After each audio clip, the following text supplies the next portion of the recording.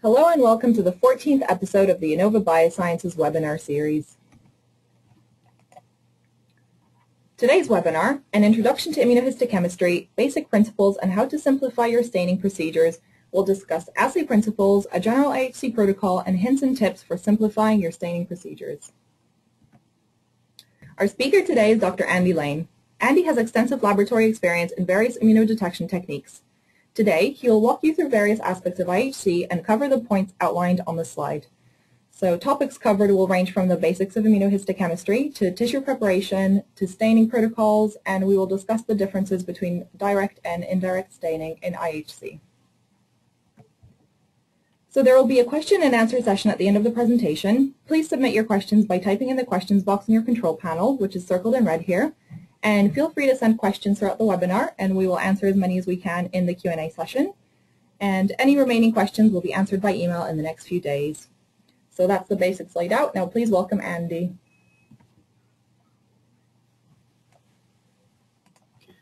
Okay, thank you, Claudina, for the introduction, and welcome to everyone who's listening today. I'd like to start with a very simple slide, really just talking about a definition of immunohistochemistry. If you look around on the internet, you'll find a number of different definitions. One of the ones that I liked most is the one that I've chosen to show here. And it reads, the microscopic study of tissues with the aid of antibodies that bind to tissue components and reveal their presence. I think that summarizes immunohistochemistry quite well.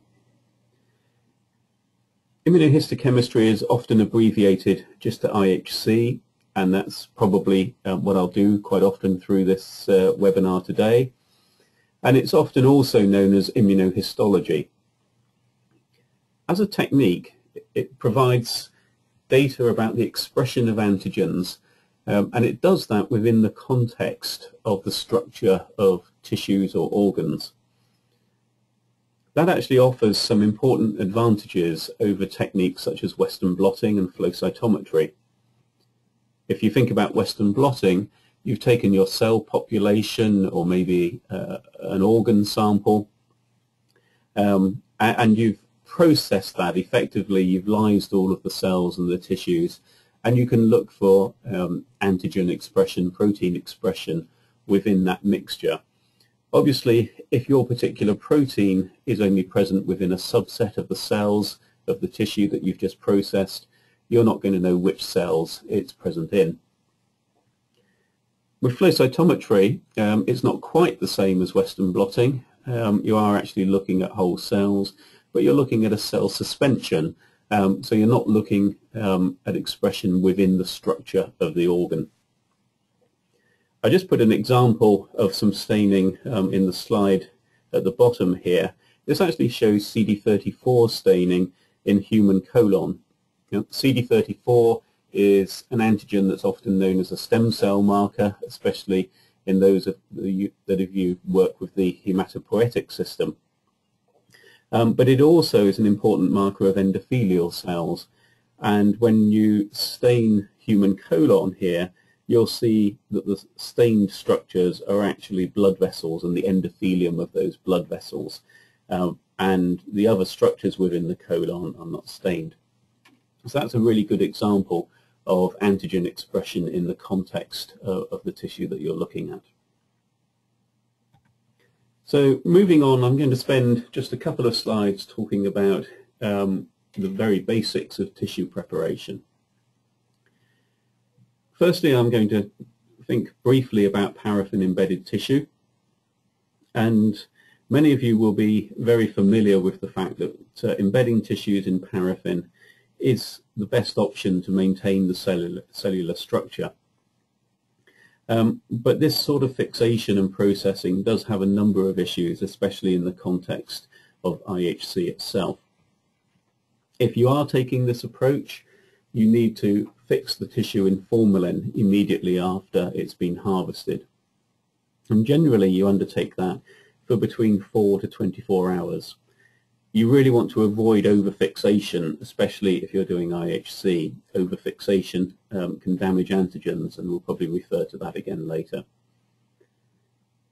Following fixation, the tissues are dehydrated, i.e. they're taken from an aqueous into an alcoholic environment, and then embedded in hot paraffin, although you can also sometimes use plastic for embedding. Tissue blocks that are prepared in this way can be stored for many, many years, and they are the source of many of the tissue archives that are available in various places worldwide. Another advantage of these blocks is, as well as using them for immunohistology and standard histology, you can extract DNA, etc., and undertake molecular studies with these tissues. When you come to use the tissue blocks, obviously you have to prepare tissue sections for staining, and you prepare 5 to 10 micrometer thick sections by the microtome. And just prior to labeling, you rehydrate the tissue sections, so you take them through a series of steps, dissolving the paraffin wax in xylene and bringing them back to an aqueous environment. As I mentioned before, you need to be aware for IHC purposes that the fixation process can damage the antigens that are present, and that does mean that some antibodies will not recognize their antigens after the tissue has been fixed in formalin and processed in this way. So moving on to the next slide and to the next form of tissue preparation, I'm going to talk about frozen tissue preparation, which is also often used. In this method, small pieces of tissue can be snap frozen, either directly in liquid nitrogen or in isopentane in combination with dry ice. The small pieces of tissue are snap frozen very quickly and then are generally wrapped up in a piece of silver foil and can be stored, again, either in liquid nitrogen itself or in -80 freezers. When you come to use those tissues, you can cut sections using a cryostat, which is basically a microtome that keeps the tissue sections and the tissue frozen during the process.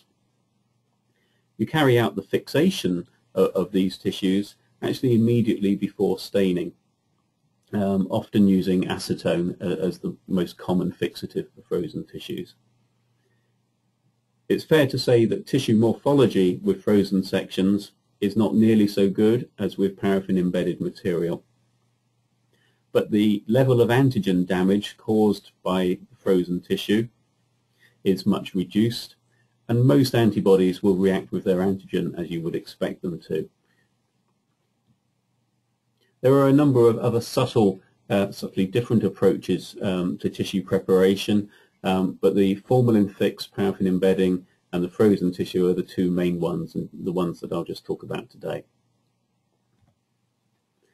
So moving on from the preparation, I put a couple of slides in that I've considered to be tissue pre-treatment, and to think about a couple of aspects in relation to this. Again, thinking first about paraffin-embedded tissue, I'd like to talk briefly about antigen retrieval techniques. So as I've said before, formalin fixation can damage antigens, basically due to cross-linking of the proteins within the tissue. That can mean that antibodies no longer recognize the antigen. There are two general types of antigen retrieval that are used to overcome this. One is the approach of proteolytic digestion, and the second is the so-called heat-induced epitope retrieval. It's probably fair to say that proteolytic digestion is the older of these techniques and has been around for many, many years. And using these processes, tissue sections are incubated in either trypsin or pronase as proteolytic enzymes, and they actually begin to break down and reduce the cross-linking that is present. Some antigens respond better to one enzyme than the other, or some antigens in combination with a particular antibody. So you may find that an antibody may respond or may react better after a tissue has been treated with trypsin, but not with pronase, or vice versa. A more recent technique, albeit that this has been around again possibly for now a couple of decades, is the heat-induced epitope retrieval.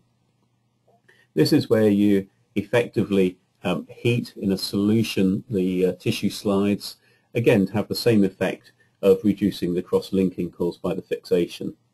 You can undertake this either in a pressure cooker or in many cases nowadays using a microwave. You tend to use 3 cycles of heating, and people either use an acidic buffer at around about pH 6 or an alkaline buffer at pH 9. Once again, some antigens respond better to one pH than to the other, and some antibodies will work on a particular antigen after treatment at pH 6 but not at pH 9, and vice versa. Antigen retrieval is only really required in formalin-fixed paraffin-embedded material. Tissue pre-treatment for the frozen tissues focuses on a slightly different area, and that's really on endogenous enzyme inhibition. There are 2 enzymes that are used in immunostaining, and both of these may occur naturally within tissues. The first and perhaps the most common is peroxidase, and that's with staining with the horseradish peroxidase or HRP systems. A number of tissues contain endogenous peroxidase, and they can lead to quite high levels of background in those systems. You can block this by pre-treating your frozen sections with 0.3% hydrogen peroxide, usually in PBS, sometimes in methanol. The other enzyme commonly used in IHC is alkaline phosphatase, and similarly some tissues contain endogenous alkaline phosphatase. The activity of this can be blocked using a pre-treatment with 5 millimolar levamisole. It's fair to say that endogenous enzymes are really only a major problem within frozen tissues. The formalin fixing and the paraffin embedded processes tend to reduce any levels of endogenous enzyme activity.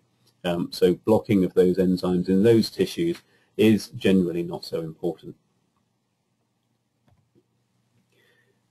I'm going to move on now, having pre-treated your tissues, to just consider the very, very basic principles of immunostaining. And on the screen now is a very, very simple diagram that I'll just run through. At the top of the diagram is a representation of a tissue slide or tissue section, and on that are 4 triangles.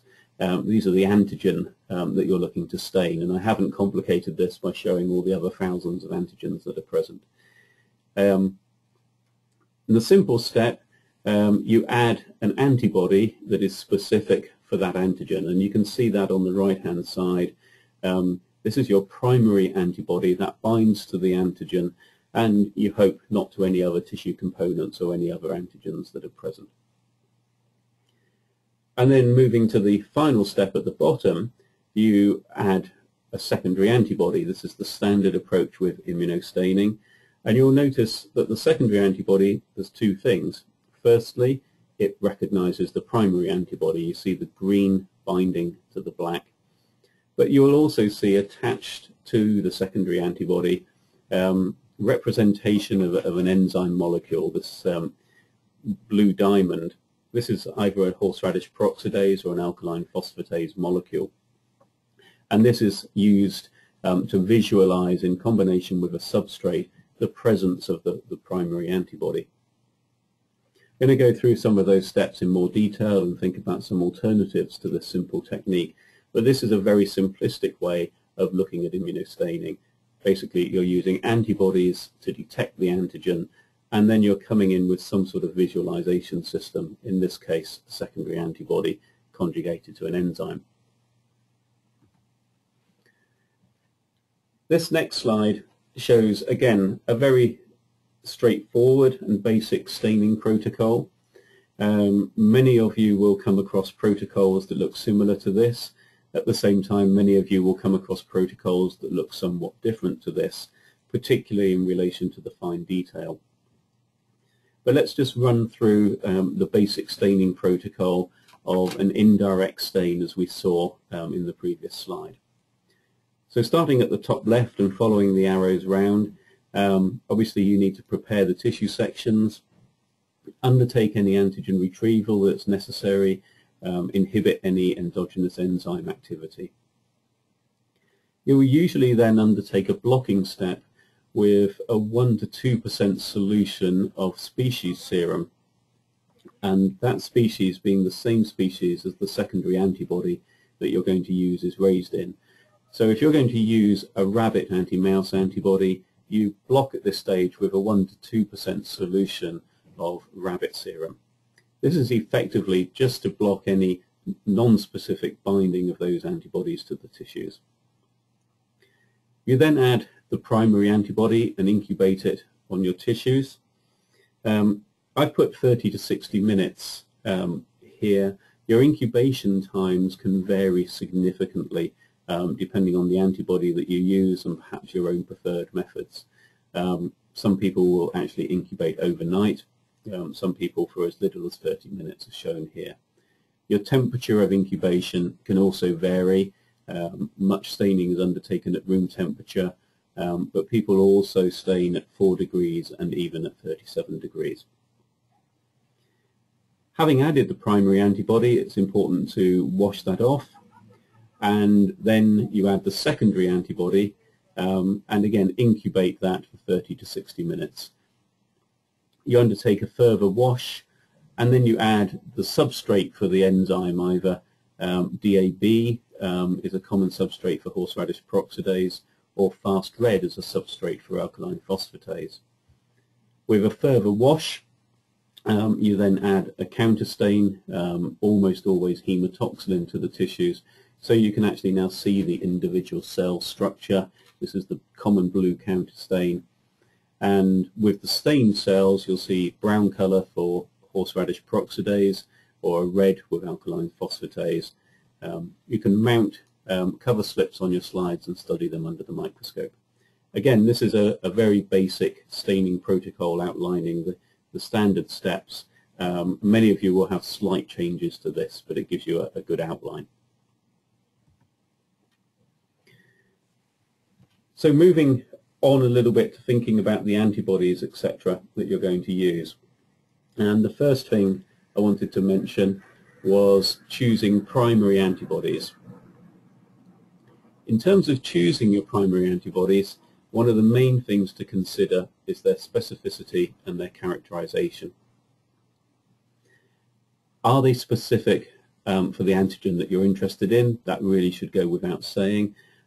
But are they only specific for that antigen, or is there any known cross-reactivity?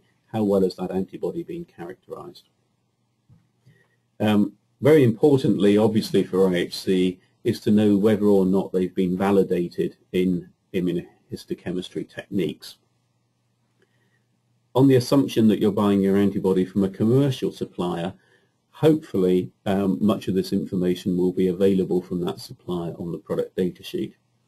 They may, for instance, tell you that the antibody will not work in formalin-fixed tissue, or they may tell you that to make it work in formalin-fixed tissue, you need to undertake antigen retrieval, either with a particular enzyme or at a certain pH.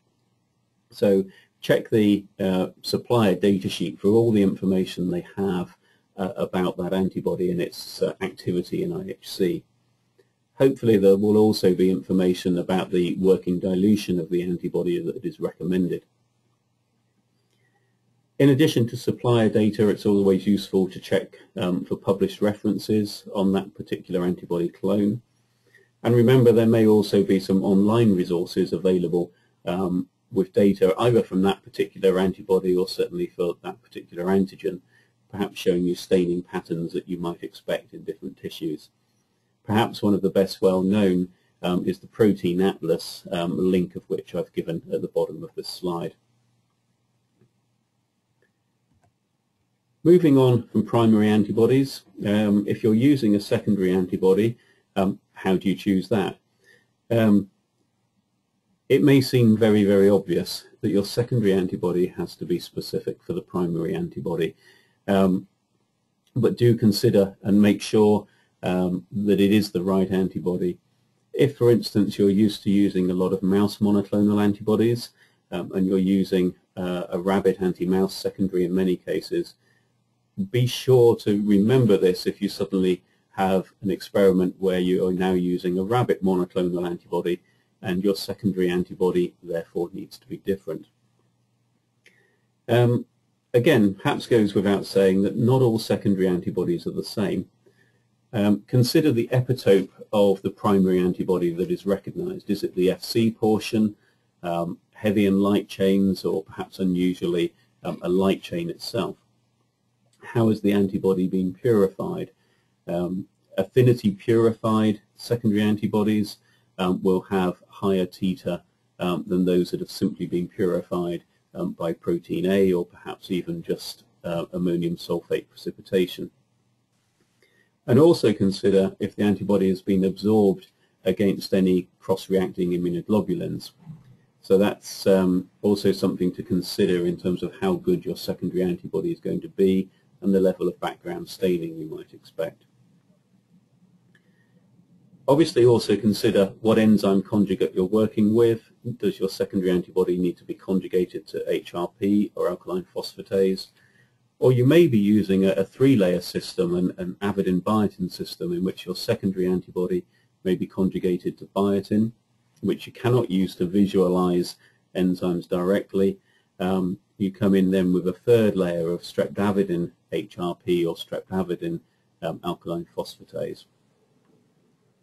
You may also want to consider staining kits that are supplied by a number of suppliers, and these often contain a number of other components, buffer components, perhaps blocking components, etc.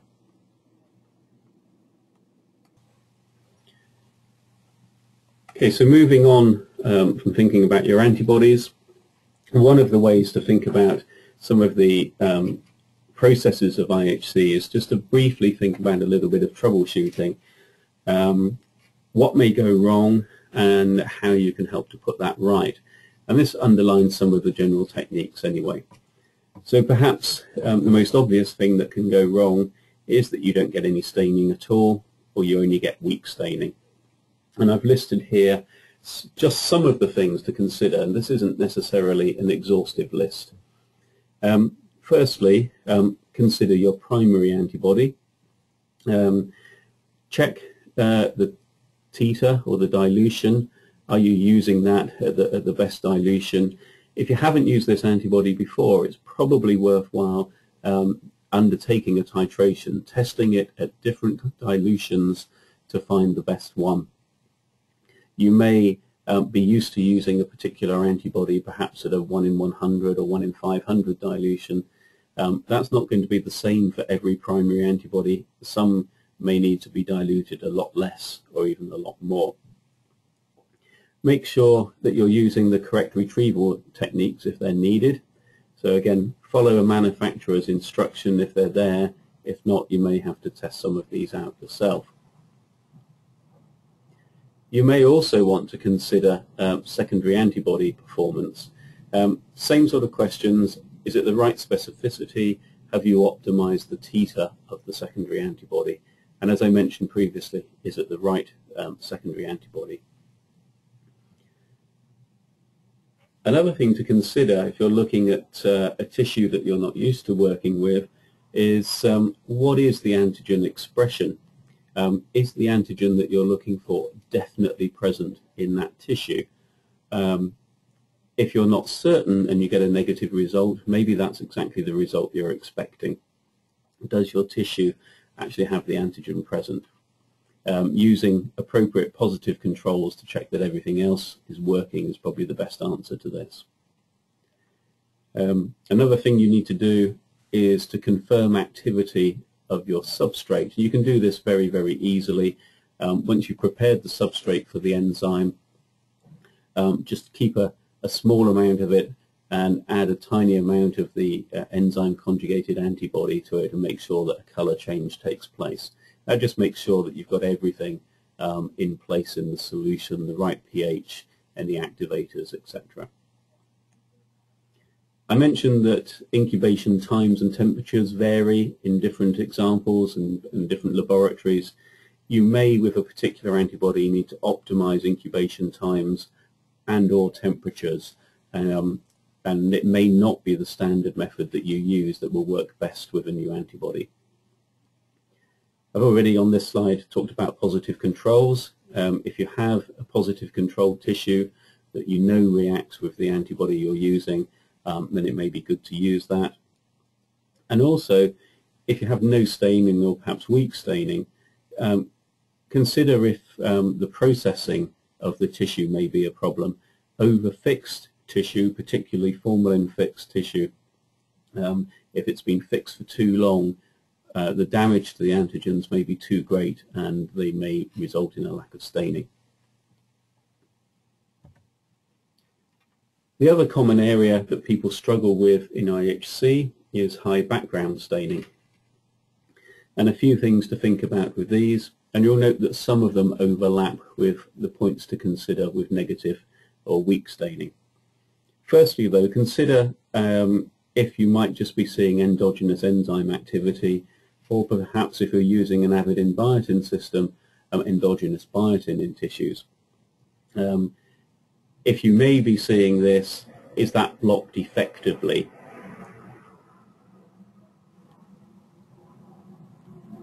Then you come to looking at the performance of the primary and the secondary antibody. If you're getting high background staining for both of these, you really want to be looking very closely at the titration and the dilution of these antibodies. And particularly with the secondary antibody, is your very first blocking step effective? Do you need to increase the percentage of serum being used to block? Or if you're not undertaking a blocking step at all, do you need to consider introducing one? Again, check your incubation times and temperatures for both of the antibodies. It may be the case that you're now incubating too long. You can reduce an incubation time, and that may help you reduce background staining. Increasing the washing steps is also a fairly obvious thing to look at when you're looking at high background staining. And again, similarly to weak staining, pore fixation itself can be a problem with background staining. Particularly poor processing of frozen tissues can lead to some quite high levels of background staining appearing and making it very difficult to interpret your results. In terms of troubleshooting, there are obviously various other things that can be considered, but those are the two main approaches to look at. I put up a couple of slides now in relation to some particularly special challenges in relation to IHC. The first one I've put up is looking at the potential for undertaking dual staining or two-color staining on a tissue.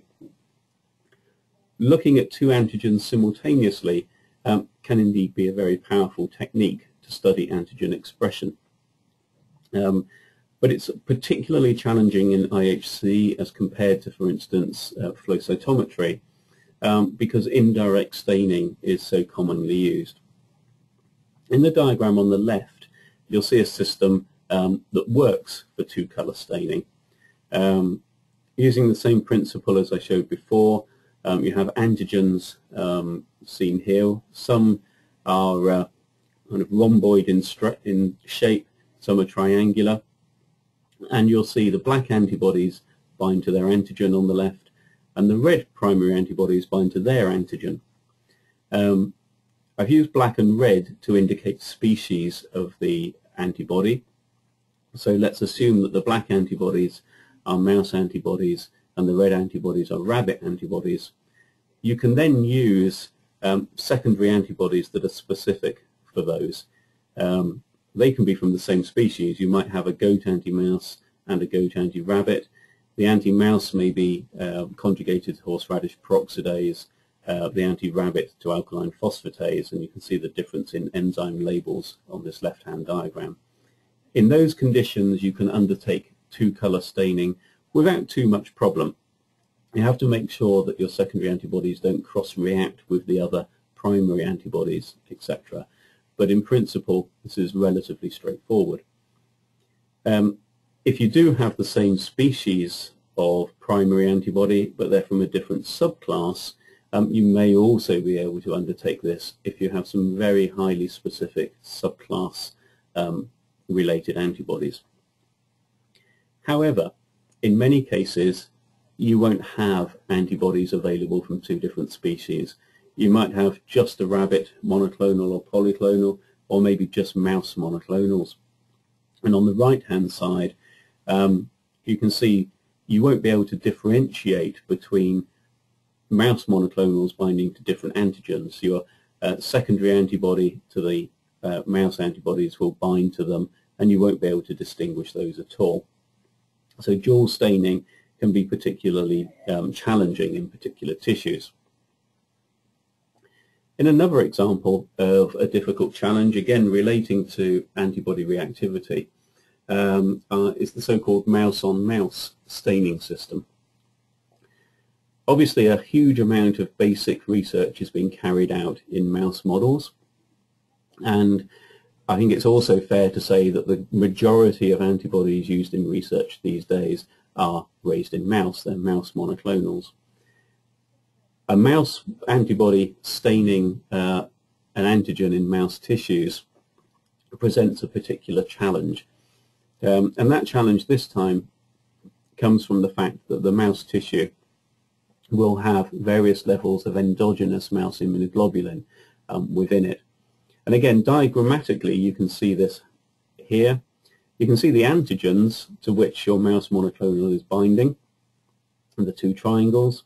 But you'll also see diagrammatically two other black antibodies that I've basically shown the other way around, shown with their FC portion attached to the tissue. Now this might be soluble antigen just attached to the tissue because it's been washing through the tissue as part of the blood system, or these may be attached to the surface of B lymphocytes. Either way, it's mouse antibody, and when you add your secondary antibody specific for the mouse immunoglobulin, here shown in red, it will bind just as well to the endogenous mouse immunoglobulin as it does to the mouse monoclonal that you're using for staining, and you won't be able to distinguish the difference. This is a particularly challenging system in immunohistology. With the use of knockout systems, etc. in mice, it's also becoming increasingly important. This brings me to considering the approach of direct staining in IHC. Now, this is a relatively unusual approach, but is gaining a lot of popularity more recently. This is where you actually apply direct staining, where the primary antibody itself is linked either to HRP or alkaline phosphatase, and it has a number of advantages. One of the main advantages is the fact that you will save a considerable amount of time in your processing and your immunostaining, because you're removing significant steps. You don't require any secondary antibodies, and you need fewer wash steps. The fact you don't need secondary antibodies also saves you in material costs.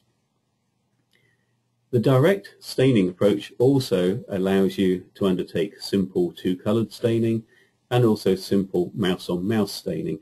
You don't have to worry about cross-reactivity of secondary antibodies with other antibodies or with tissue components. However, availability of directly conjugated antibodies for IHC staining is very highly restricted. It's very difficult to find antibodies for immunohistology use directly conjugated to HRP or alkaline phosphatase in commercial antibody catalogues. If you just look at the protocol that I showed earlier, I've just re-shown this with the steps, important steps taken out if you go to a direct staining protocol. So you don't need to block with the species serum, you can avoid the secondary antibody step, and you can avoid some of the wash steps. So that's going to cut your processing time down by at least an hour, maybe closer to 2 hours, and save you the reagents, as I mentioned. I've got a couple of slides here with some example staining to show that direct staining in IHC as well as being very straightforward, provides you with very good results. In this particular case, on the left-hand side, is staining of a B-cell specific marker, CD20, with a well-known CD20 specific antibody, a clone called L26. And on the left-hand side, a standard indirect approach has been taken, and a secondary antibody staining kit using the DACO Envision system has been used. And you can see CD20 positive B cells stained brown within the tissues. On the right-hand side is the same tissue. This has been also stained with L26, but this time the L26 has actually been directly conjugated to horseradish peroxidase using a lightning link conjugation technique, which I'll talk about in just a moment. And again, you can see very clearly the CD20 positive B cells within these tissues. You'll see that the staining intensity is very, very similar, and you've saved considerably on time and reagents in undertaking this staining. So that's a comparison of direct and indirect in a single colour. And on the next slide, this is simple direct two-colour staining. And on this slide, we're looking at a human tonsil. We've used the same antibody, the CD20, clone L26, conjugated to HRP, and you can see brown-stained B cells, especially towards the sort of top and left of the section. But we've combined that now with a second antibody, this time specific for the T-cell marker, CD3, and that has been conjugated to alkaline phosphatase, again using a lightning link kit. The two have been incubated simultaneously on the tissue, and then both have been visualized with their appropriate substrates. And you can see that basically B cells and T cells are present in this tissue in different areas, which is exactly what you would expect. And so here's an example of the direct staining making two-color immunohistology very, very simple indeed. So I'd just like to finish with a few slides really considering how you can prepare direct antibody conjugates yourself. I mentioned that the great majority of commercially available antibodies for IHC aren't available directly conjugated. If you ask an antibody company to make one of those for you on a custom basis, or if you have your own reagent, that can be expensive and time-consuming. However, you can use a series of conjugation kits, the lightning link conjugation kits from Innova Biosciences, which offer a very quick and an easy-to-use solution for your conjugation needs. You can conjugate as little as 10 micrograms of antibody or scale that up very easily. So just briefly, what is the lightning link technology?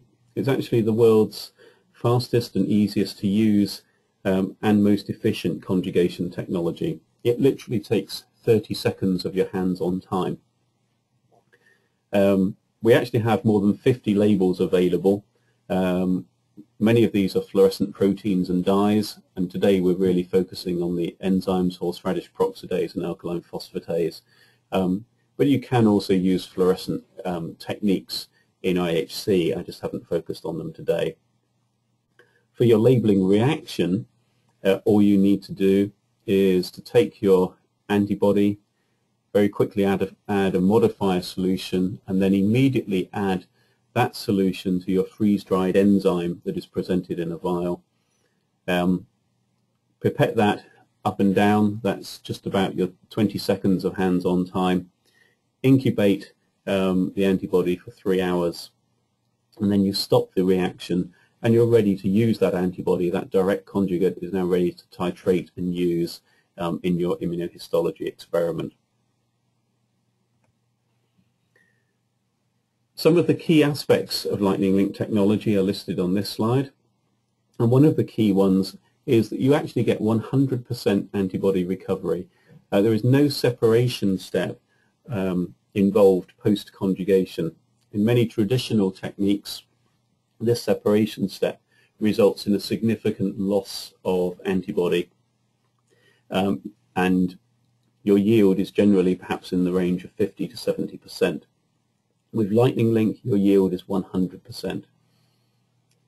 As you've seen from the previous slides of staining, the lack of separation step doesn't cause you any problems in terms of background staining, etc.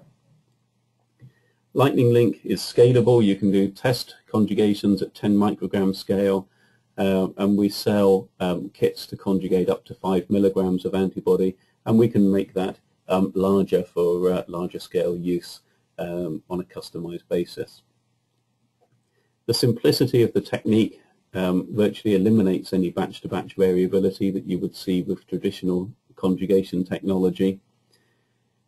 And you can actually use the technology to label not just antibodies but other proteins or other biomolecules. So if in your IHC experiment you're looking at a protein that isn't an antibody but something that may bind to another ligand on the tissue, you can label that directly as well.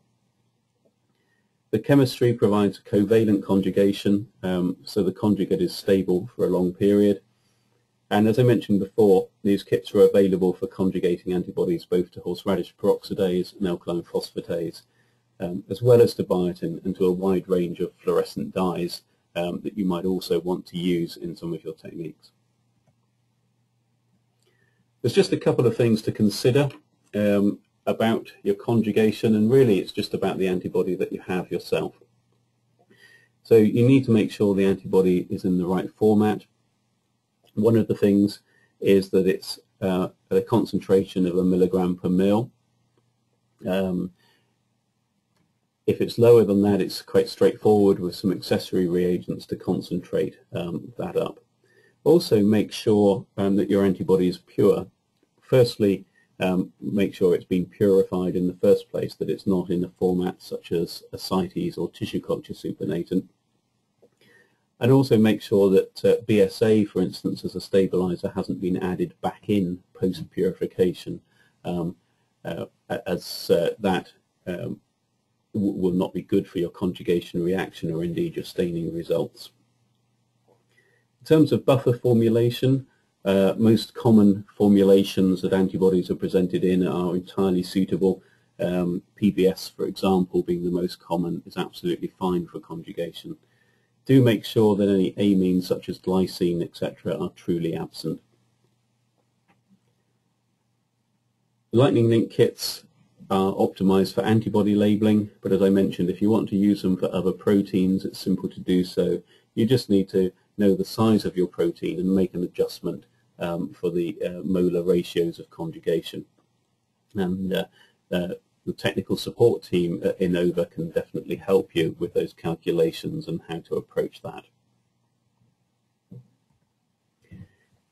So I hope that's been a useful summary of immunohistology, and I'm going to pass back to Claudina now just to approach and introduce the question and answer session. We'll look at some questions in just a moment. I can see you're already typing some of them in. We'll answer as many as we can and get back to the rest of you by email as soon as possible. And thanks for listening today. Okay, thank you for that, Andy. As Andy just mentioned, it is time for a Q&A session. So there's still time to send in some more questions. Again, all you have to do is type into the questions box, which you can see circled in red here. And we'll be sure to either answer them now or by email a bit later on if we run out of time. However, in the meantime, just to give Andy a couple of minutes to think about the questions, I was going to tell you where you can find us in person in the coming months if you would like to chat with one of our representatives. So first off, we'll be attending the Bio International Convention in San Diego from June 23rd to the 26th. And if you would like to set up a meeting with Tom Speedy, our corporate business manager, then please get in touch. And after that, we'll be exhibiting at the American Association for Clinical Chemistry annual meeting, which is in Chicago from July 27th to the 31st. And please feel free to stop by our booth or alternatively contact us if you would like to set up a meeting there. So, okay, I hope Andy's ready. It's time to answer some IHC questions. Okay, so see, our first question today is, would alkaline phosphatase or HRP be better to use in my experiment? Okay, thanks, Claudina. I guess it's fair to say that most IHC is done with horseradish peroxidase, generally in combination with the DAB substrate that I mentioned earlier. And that gives you a brown pigmentation after the substrate development. You can, of course, use alkaline phosphatase, as I mentioned, and you use a substrate called fast red with this, which obviously gives you a red precipitate and visualization. In terms of which one to use, really just think about the tissues that you're working with. I mentioned endogenous enzyme activity earlier on, and some tissues suffer from one particular type of enzyme activity more than others. So thinking of some examples, blood-based tissues often have high levels of endogenous peroxidase. I'm thinking perhaps about bone marrow, etc. You might prefer to use alkaline phosphatase in that example.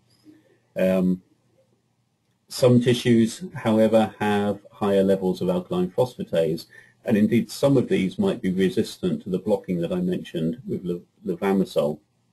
Thinking here really of gut particularly, and perhaps bone. If you've got those tissues, I would use horseradish peroxidase.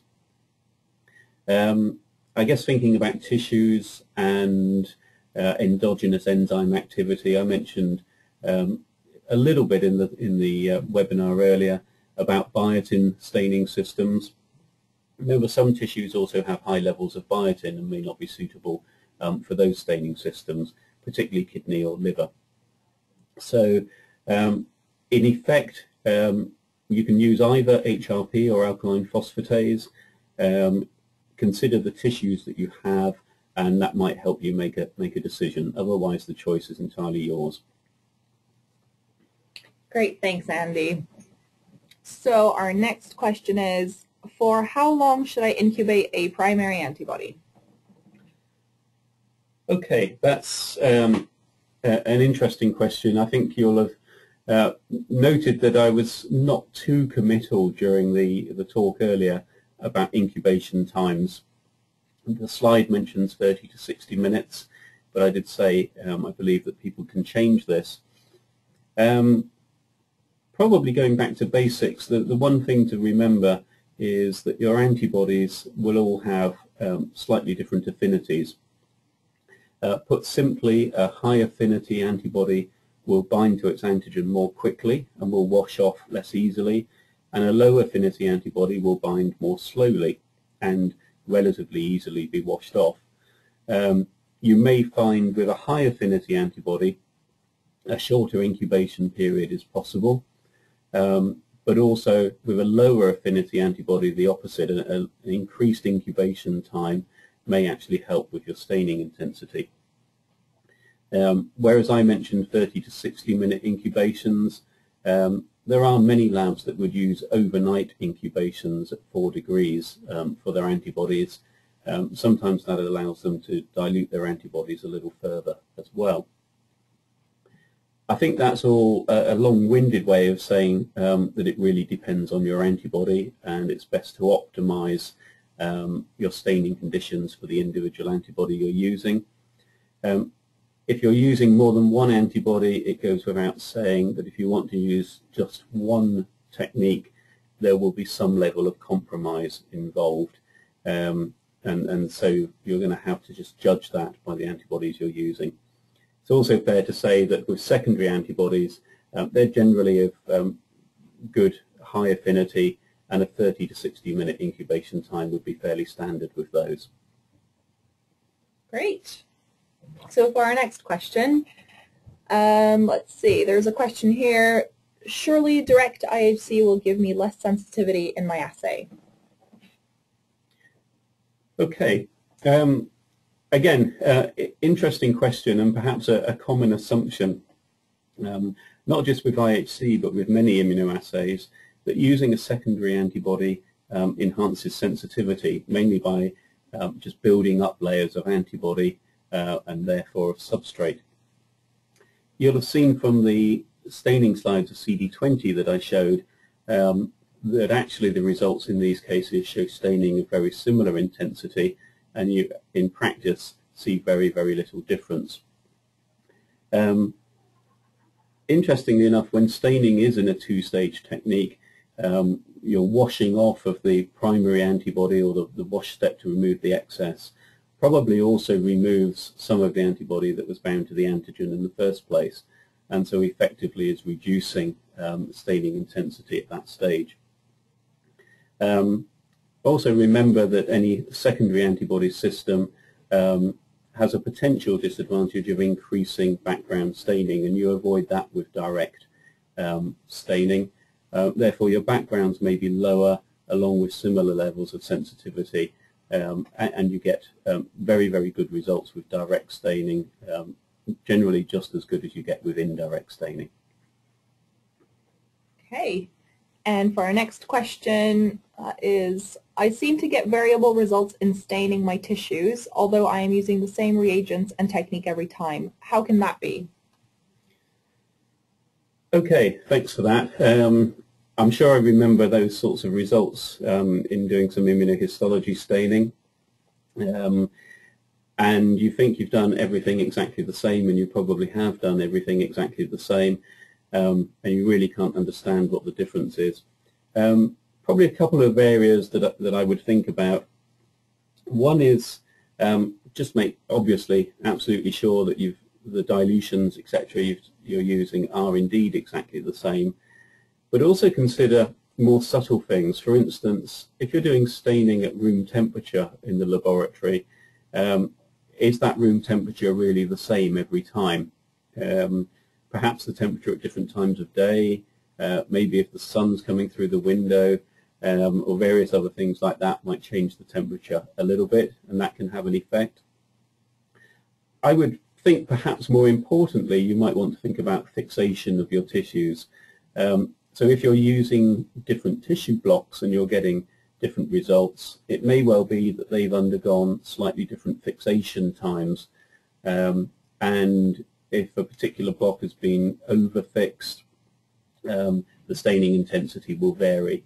You can actually see staining intensity vary within a single block if the fixation hasn't actually been complete during that process. So I think about some of those things as well as the obvious things about the antibodies and the reagents themselves. Okay, thanks, Andy. And for our next question, you mentioned that there should be no BSA present when I'm conjugating antibodies. I'm sure I've seen that other kits say this is okay. Great, that's actually a really important question. It's quite true. You can actually conjugate an antibody in the presence of BSA, both with a lightning link kit and indeed with other approaches. But remember that BSA is a protein, and you will also label the BSA itself. What this does most obviously is to reduce the effectiveness of the conjugation to the antibody. In many assays, perhaps especially in assays such as ELISA, that's not necessarily a problem if you're not really at the edge of the sensitivity in the assay you're running. However, in immunohistology particularly, there is data showing that conjugated BSA, and indeed gelatin for that matter, may actually bind to tissue components. And if that is the case, you will see this as apparent background staining. The BSA may bind in an indirect assay if it's there as a stabilizer in your antibody, but obviously won't be visualized. But if you've labeled it to HRP or alkaline phosphatase, you'll see apparent background staining. So our advice to avoid BSA isn't that it stops the conjugation reaction completely, but it's to make sure that you get optimal results in all of your assays, and it's important that you understand the processes that are going on there. Great. Okay, well, thanks very much for that, Andy. I'm afraid we're just about running out of time today, so I see that there's still quite a few outstanding questions, but like I said, We will definitely respond to those individually by email as soon as possible. So just please bear in mind that this webinar is being recorded, so we will upload it to our YouTube channel in the next few days so that you can always come back to it. You can find our YouTube channel at youtube.com/Innova Biosciences. And please do keep an eye out on our social media channels where we'll be advertising our upcoming webinars. And if you would like to receive a PDF copy of the presentation or a link to the video recording of the webinar, then please contact me. You can find my contact details on any of the webinar emails that you've received. So thank you very much for joining us today. We hope that you enjoyed the webinar and that you will be able to join us for the next session in June.